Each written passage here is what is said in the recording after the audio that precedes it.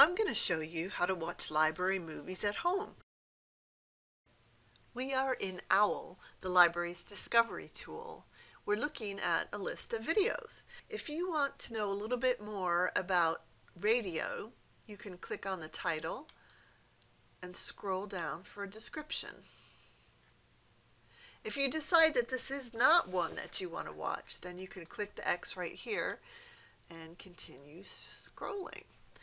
If you wanted to watch Hidden Figures, it says available at Athens Video. That means it's a DVD. So you have to go into the library and you can find it in the video section under this call number. And you can check it out for 3 days. If you wanted to watch My Left Foot, then you click on the link that says online access. If you are on campus, it'll take you directly to the movie. If you're off campus, you will be prompted to sign in, which you can do just like you sign on to your email. We're back in OWL because I have one more thing I want to show you. So you might see titles that say off-campus access via Blackboard.